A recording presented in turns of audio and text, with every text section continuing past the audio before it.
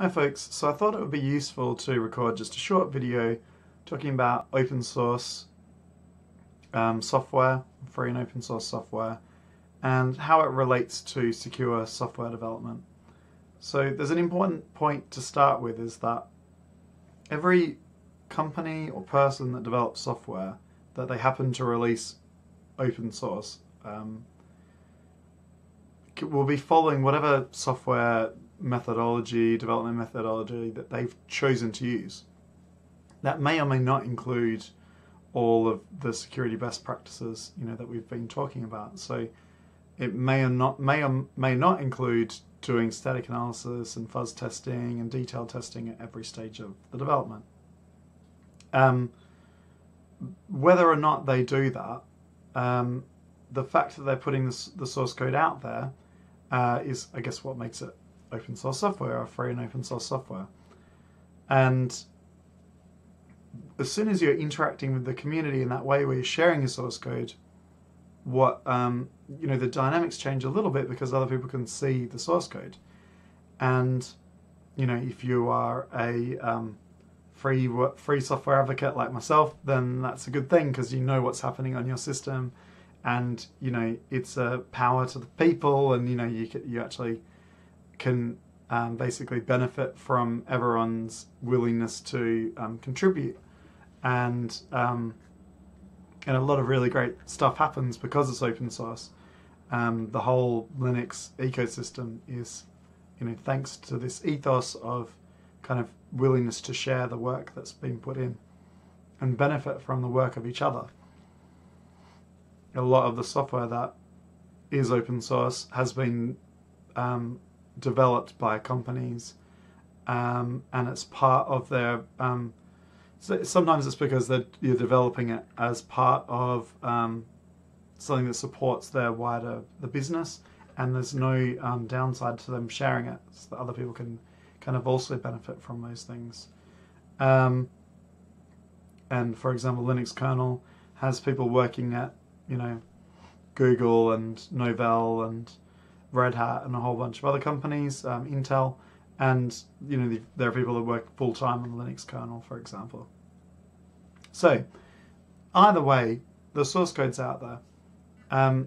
So the community can interact with these projects by potentially, when they find a bug, they can or propose an improvement, they can basically put that forward and discuss that with the project. So we say, well, I suggest that you do this, or actually I found a problem, this is what the problem is that I've identified.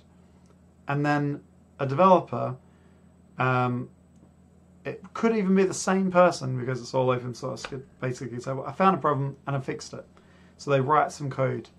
And then that review, that patch, that difference, that source code changes that have been made is reviewed by the community. And depending on the way the project works, it might be reviewed by the community as a whole, or it might require someone within the inner team to review it before it's accepted. But basically it's reviewed and it gets tested, and then if it meets the criteria of that particular project, they'll basically might accept those changes, but they might tell you to go and make some changes to the code that you've written. So this is not up to our standards, for example, go and change it. Or they might just say, look, we'll take care of it, we're not happy with your patch, but we can see you've got an actual problem and we're going to fix it. Eventually that fix gets committed into the code base and as part of the code, and then the software gets released. So when it's a security bug, this is still the way that it works. Some projects will treat security bugs differently and others won't. So some will have a way of kind of allowing you to communicate with them, not publicly, so that they can fix security problems before they're kind of like told to the community. Other projects will use a full disclosure policy. So for example, OpenBSD, which is an open source Unix operating system, I guess similar to Linux, but it's a separate project. Similar in that it's a kernel, and so OpenBSD actually has a full disclosure policy, and they do code reviews on an ongoing process, and they are proud of the fact that there's been very few security problems, and they're very proactive about security. So Linus's law, which actually has nothing to do with Linus Torvalds, the creator of Linux, it was actually proposed by Eric Raymond, but he calls it Linus's law, and it is that given enough eyeballs, all bugs are shallow. So that's a controversial position, but it's basically saying that open source software is more secure because everyone can see the code, and if there are problems, we would notice it. But it does require knowledgeable, in-depth code review to actually find security problems, and that does happen in some open source development communities, like OpenBSD, for example. But maybe not all, especially if you look at a project like the Linux kernel. They are very they're very, very strict standards about getting software into the kernel. And if you spend any time on the Linux kernel mailing list, you'll see they're absolutely brutal in their code reviews. Like, it has to be very, very good for your code to make it into the kernel. And they do, insist on, quite a lot of justification for your approaches and testing and the rest of it. But if you think about the number of millions of lines of code that's in the Linux kernel, when's the last time someone reviewed a specific function in there that hasn't been touched for 25 years, for example? Has the Linux kernel been around 25 years? If there are, I'm going to guess that it's about that old, but you can fact check me. If there are bugs that are in there, then they they need to be, they won't necessarily be found, and so that you have things like Heartbleed and other kinds of shell shock, which was a bash vulnerability. I think the bash vulnerability was present in bash for 25 years before it was discovered. But because these are really obscure ways of misusing the software, and it can be quite hard to actually review code that someone else has written. But it's certainly easier to do it because the source code's open source, and maybe more projects should be more proactive in doing code reviews. But to be honest, if people want to be doing some software development and they're doing it, if they're doing it on a voluntary basis, for example, it's unlikely they're going to volunteer to do a code review of some code that's not changed in a long time.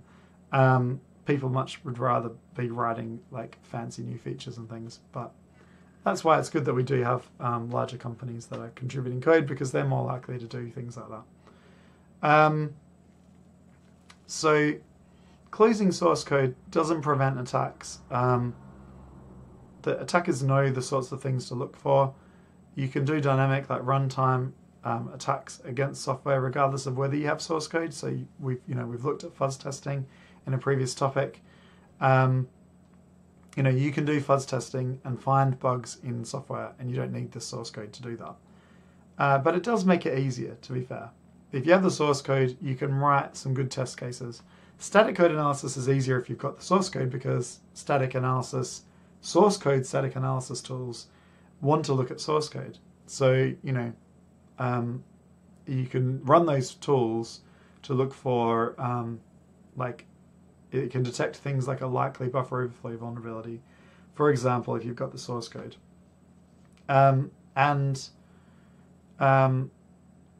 But you can also reverse engineer the software and then run it through those same tools. So, it doesn't stop it.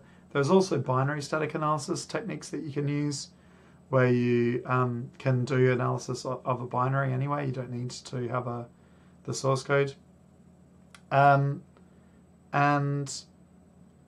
there are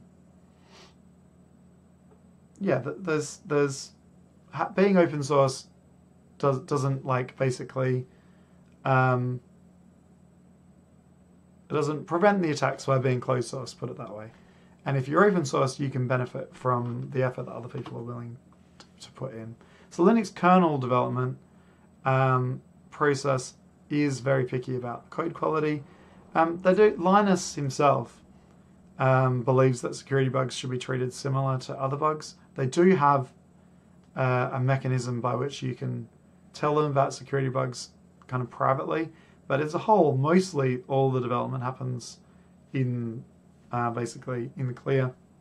You can watch this, if you go on to the Linux kernel mailing list, you can watch them do the development, and you can watch them communicate with each other, and it's huge. As a traditional mailing list, you can sign up with your email, and your email will just be flooded with copious amounts of all these communications. So, but you can also just look on the archives online.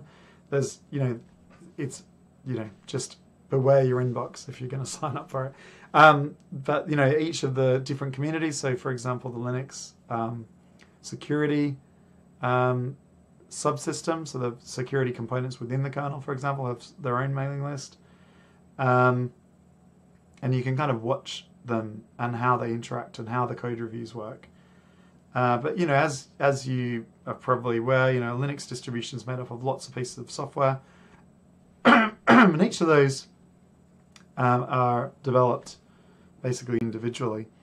And so you have stable distributions that are very stable. They conduct quite an extensive review of the software that they're releasing, kind of generally. Whereas you can use community versions, and that'll all be kind of cutting edge, newest version of all the software kind of thing. And then there are people who kind of manage the repositories, and individual projects kind of like control what software ends up in there. And the distros kind of maintain all of the updates that apply. And then the way that the security updates are kind of pushed to users and everything is all via the distribution themselves. And so they kind of track that stuff and push it. And some will actually flag whether or not each software update is security sensitive or not, and other distros won't. It'll all just be updates. So obviously you need to make sure that you're using the most up-to-date version. So yeah, there's lots of open source kind of community involvement generally with open source development. So smaller projects might not follow a formal development methodology, but many projects do have their own approach, usually including lots of code review and hopefully testing. Usually you see that you'll have someone will make a pull request, like on GitHub, for example. Someone will make some changes. They'll do a pull request, which will show them these are the changes I want you to accept into your project. And then they might turn around and say, have you tested it? And then they'll look through, whoever's maintaining the project will look at the changes that have happened, do a manual code review, potentially do static code analysis, depending on the project, and whatever level of testing is required for that project as well, before the code is accepted into the project itself. And it might be worked on within a branch until it's kind of ready for a release and then merged into the master, for example. So, a lot of projects have their own development guidelines to help to ensure that there's rigor.